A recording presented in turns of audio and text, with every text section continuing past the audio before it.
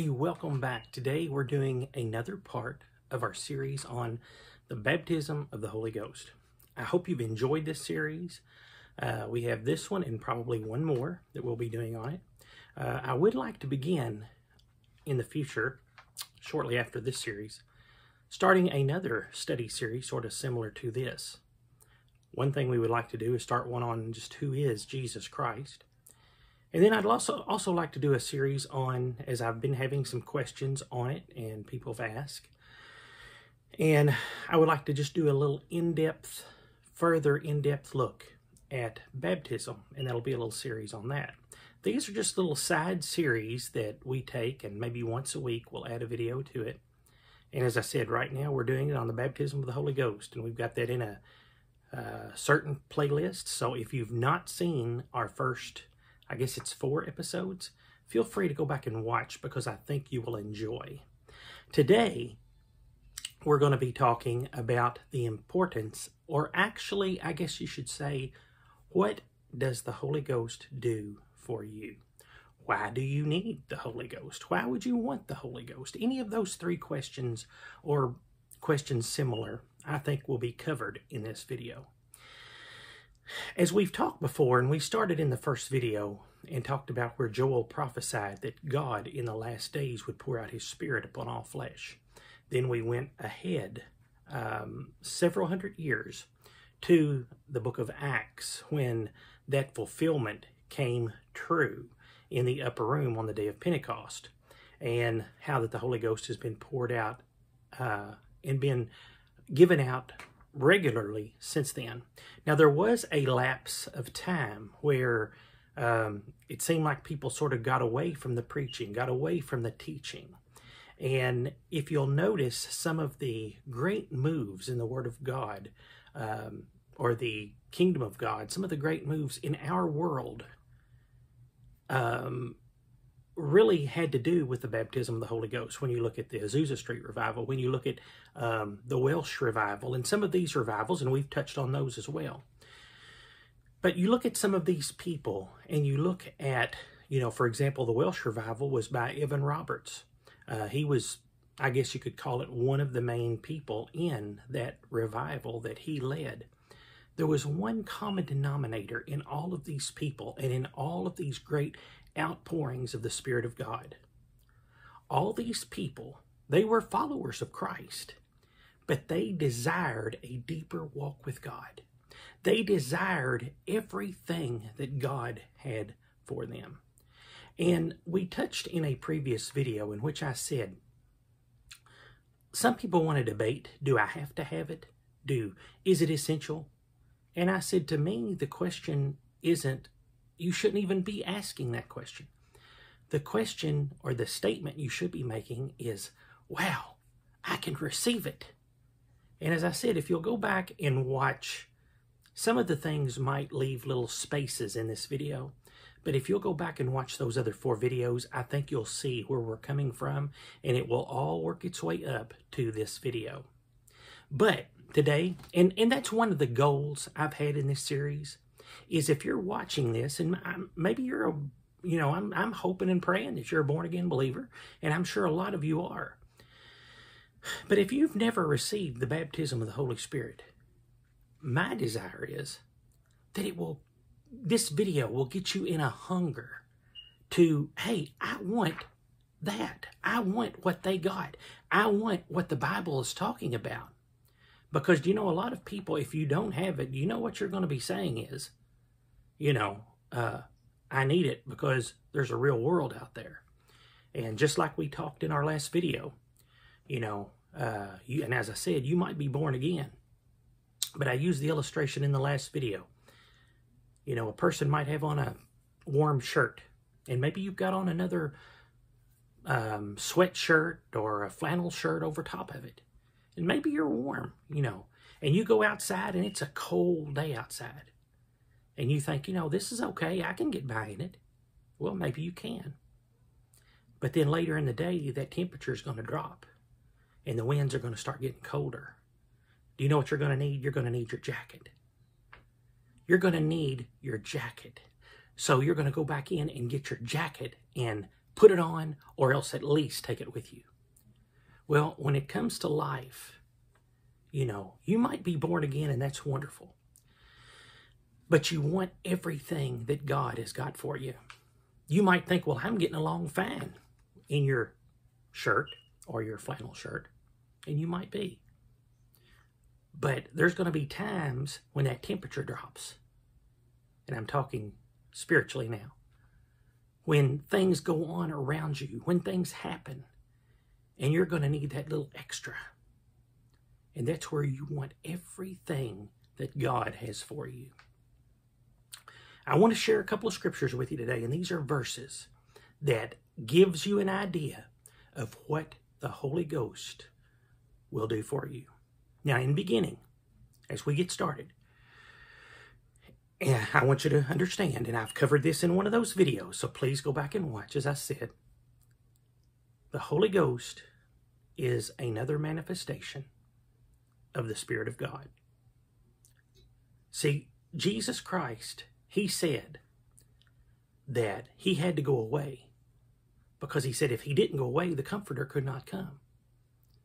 But he said once he went away, then the Comforter would come. And as he told the disciples that day, he said they would receive another spirit. But then he said, I will not leave you comfortless.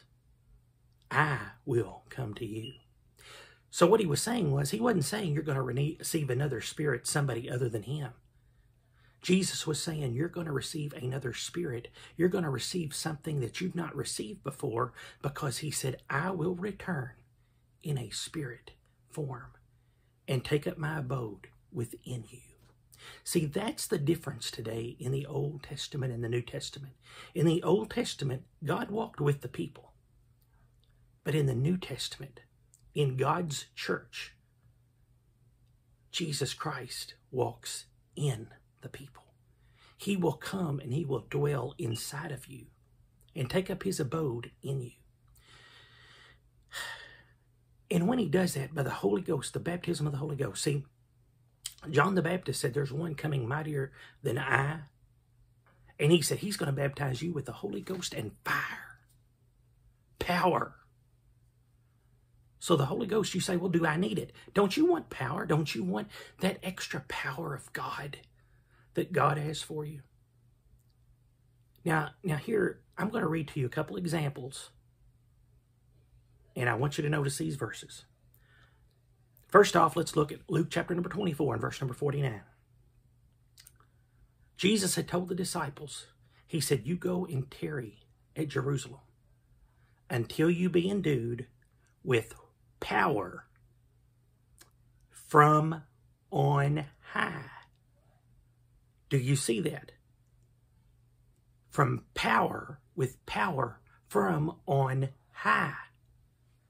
He didn't say power given by man, or power that you'll find under the table somewhere or in a closet. He said this power is going to come from above.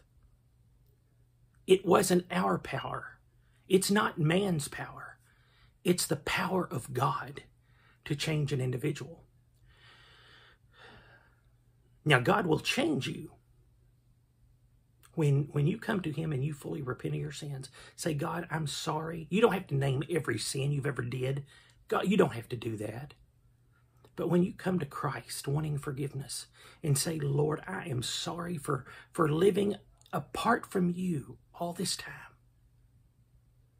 And Lord, I want you in my life. I want you to forgive me for every sin, Lord. And I want to start a new life with you. The Lord will help you. And he'll turn you around. Okay, but then that's when you need the power. Okay, now notice this.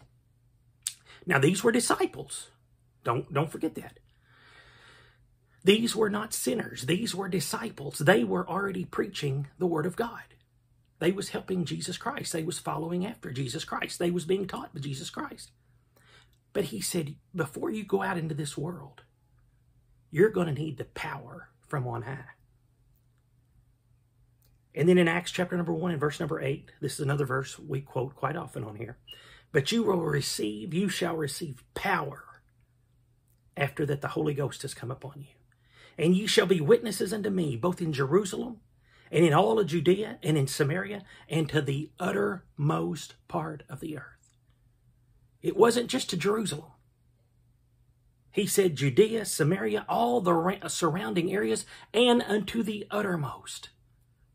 Everywhere, the farthest point in the earth you can find, you're going to be witnesses to me. Okay, now we're going to share with you two verses of two instances, and these are examples. Now I want you to notice these. The first one is Peter, the Apostle Peter. Luke chapter number 22. We see where Jesus Christ, they came to get the Lord and take him away before the crucifixion. And the Bible said that Peter, and we've heard the story taught all our life. But think about this today. Think about it just a little bit differently with me. We've heard about it being taught, and we've heard it from a kid up. But listen, Peter denied the Lord. They even said, don't you know that man? And the Bible said he even cursed. He said, I do not know the man. What was the deal with this? It was fear. He was afraid. He was tore up. He didn't know what to do. He didn't know which way to go. All he knew was, I don't know nothing about that. I don't know him. No, I don't know him. Don't you know him? Nope, I don't. I haven't ever seen the guy. We have seen you with him before. I do not know him. And the Bible said he even cursed. All right. The Bible said on Acts chapter number 2 that when the Holy Ghost fell in that upper room, guess who one of those roughly 120 people were? The Apostle Peter. Now, he was done a follower of Christ. Remember, he'd started following Christ years before when the Lord said, put down your net and follow me. Okay, he was done following the Lord. But he didn't have that inner power. He didn't have that inner spirit. But then on the day of Pentecost, he was there. And see, Jesus had told him, you go and wait till you receive the power from above. The Holy Ghost fell and filled that room. And when it fell at that room, the Bible said they all began to receive the baptism of the Spirit of the Holy Ghost. Peter was included. So then, and as I said, we've had videos on this, so you can check them out too. But just sort of briefly, the Spirit began to move over the crowd. And the Spirit began to move over that upper room. And it began to pour out into the streets. And as it did, people began to gather. And they said, what meaneth this? What meaneth this? They saw these people being baptized in the Spirit of God. What meaneth this? See, they had seen them go in the upper room. They had seen them in the upper room. So what got the attraction? What got the place to where they wanted to know what's going on? It was when they seen these people being baptized with the Spirit of God. And they said, what meaneth this? The Bible said, now here was this man that had just a few short time periods before, weeks before, days before, this man that denied the Lord to the point where he even cursed out loud. Now, all of a sudden, he's been baptized in the Holy Ghost and fire. And when they asked, they said, what meaneth this? What's going on here? The Bible said there was thousands of them out there. Or we read on the day of Pentecost, that was what these multitudes were attracted. The number was astronomical numbers that thousands of people had gathered there. Okay? So it was a big congregation. It wasn't a little group. But you know what the Bible said? The Bible said Peter stood up and he began to preach. He said, just paraphrasing, he said, all you out there, you're going to hear your first sermon. And let me tell you about what you're seeing today. And he began to tell them about Jesus. He preached Jesus, the same one that he had denied, the same one that he had been fearful of associating himself with. Now he was proudly preaching before thousands of people. 30, 40, 50,000 people gathered. 100,000 people gathered out there. And Peter was preaching to those people. Jesus Christ and him crucified, even to the point where he said, you have taken him, and by your wicked hands. That's what the power of the Spirit does. It emboldens you. Okay, now notice this other one, and we're going to read another one here. The Bible said in Matthew chapter number 26 and verse number 56, this is where they're coming to take Jesus away. Okay, and they're coming to get him in the garden. Matthew 26 and 56, it said, then all the disciples. Now, are you looking at that right there? All the disciples. If you're watching this, say that with me. All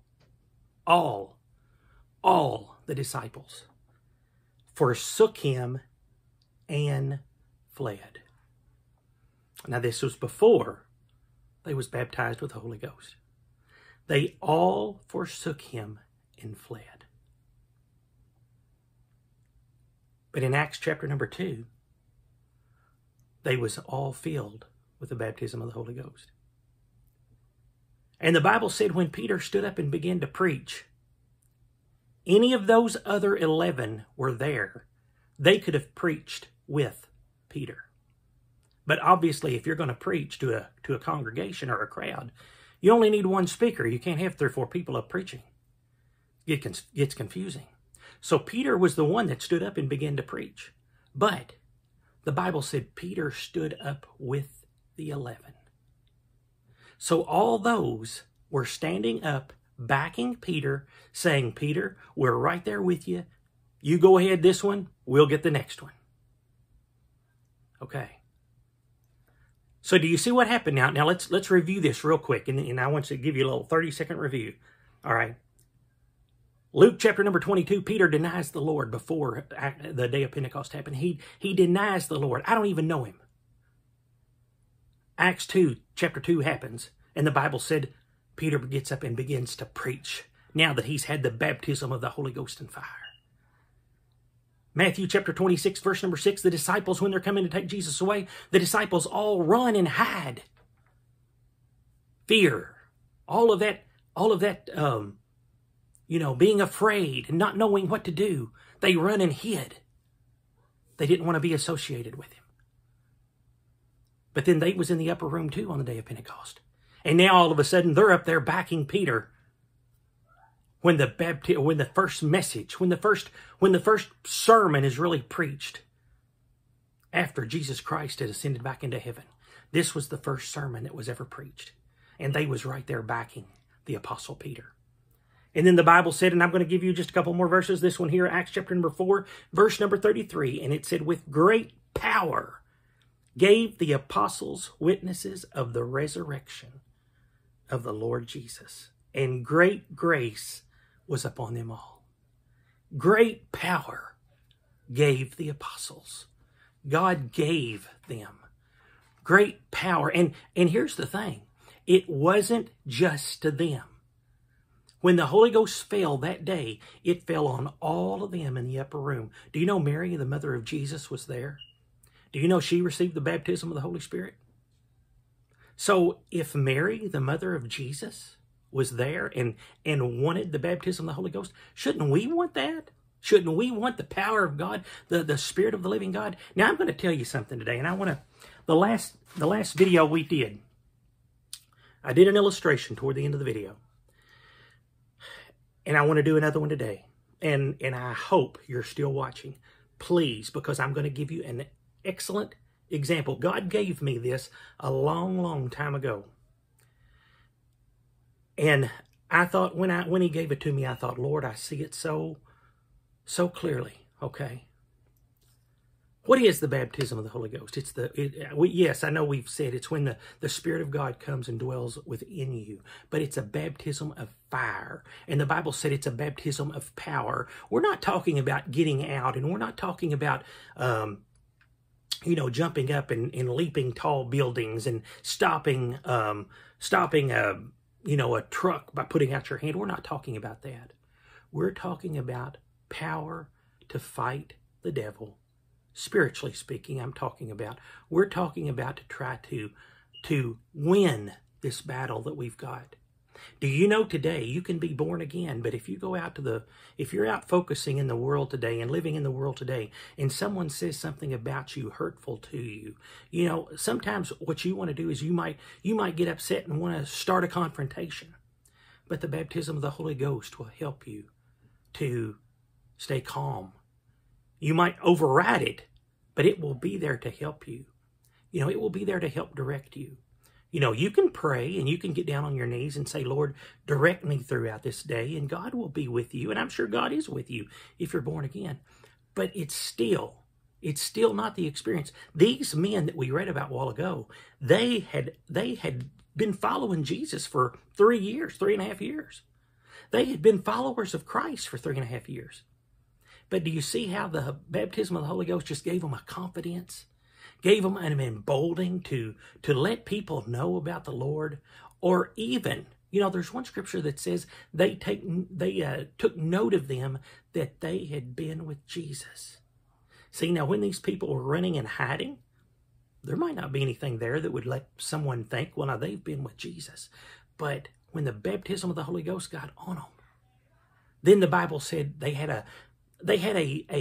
an outward expression. They had a glow about them. And here's another thing. The Bible tells us, and it's another reason why we need the Spirit, because the Bible tells us we are to have the fruits of the Spirit: love, joy, meekness, peace, long-suffering,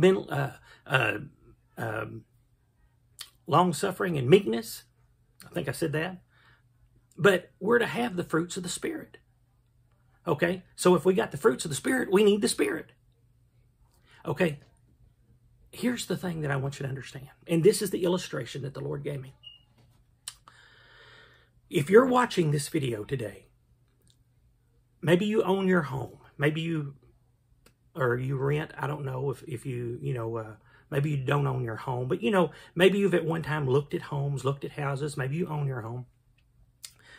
But let's say today you're out driving down the highway and you look over and you see this beautiful, beautiful, beautiful home off to the side of the road.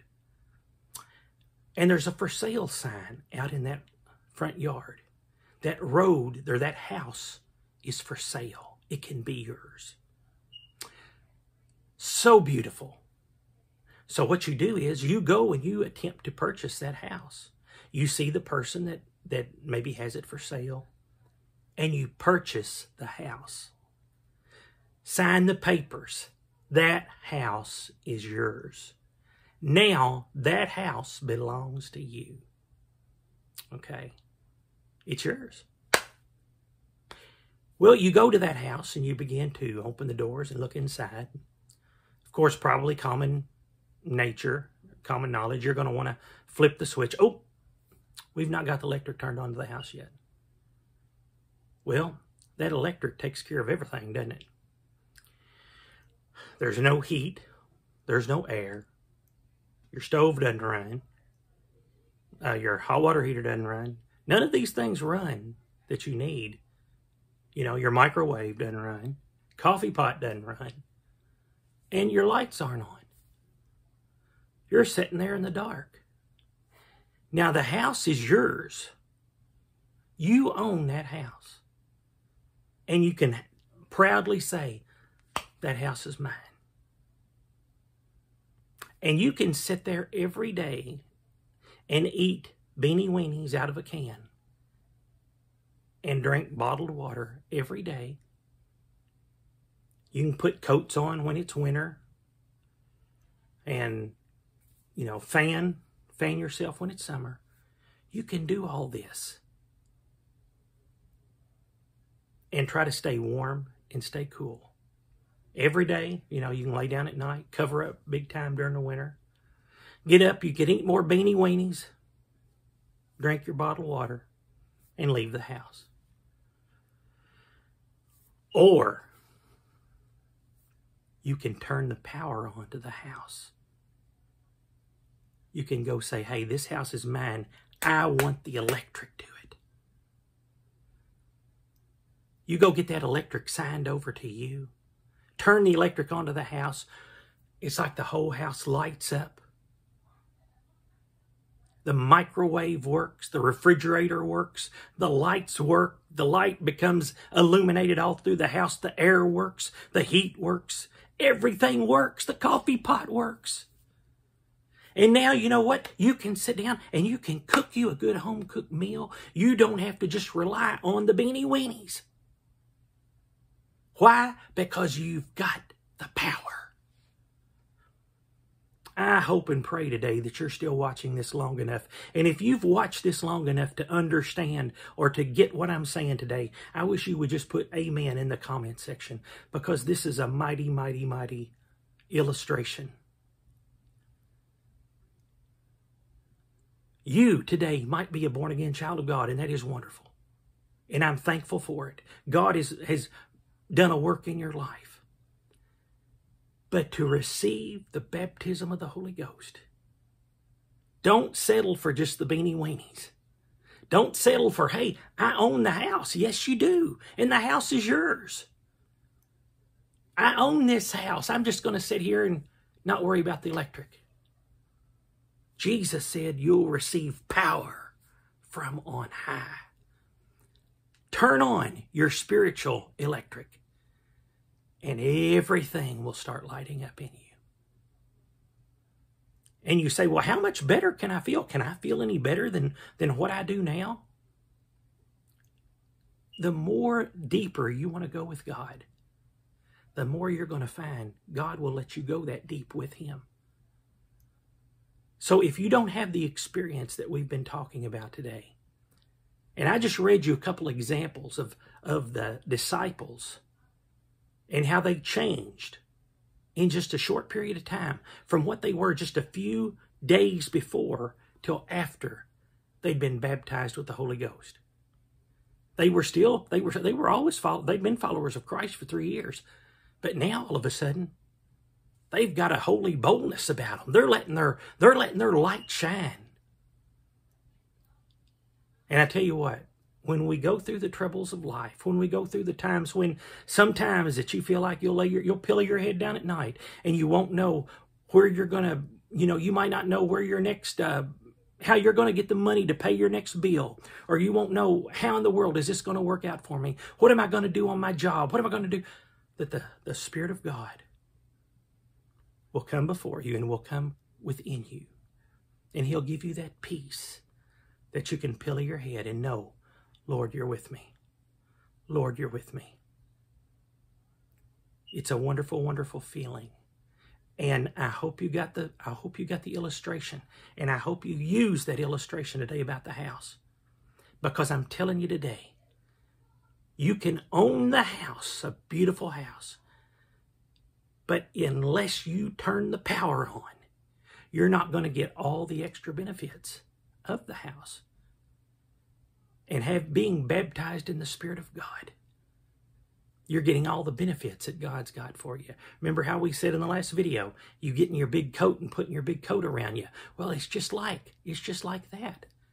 It's like another coat. It's like the electric. It's like power from on high, because that's what it is. If you've got any questions on this, feel free to email us, as we will put our email in the description box below.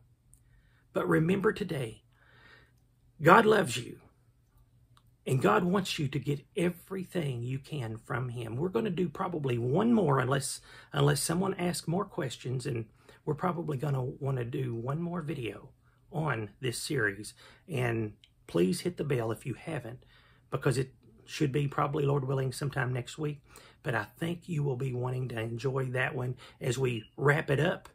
And it's not anything you're going to wrap up, because basically, this is something that's been going on since the day of Pentecost, and we want it to keep going on. But this particular series I think you'll enjoy where you're going when we get to that last video.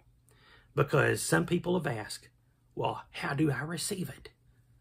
We'll talk about that in the next video. Remember, God loves you. God bless you. And if you're new here, please subscribe. And we'll catch you on the next video.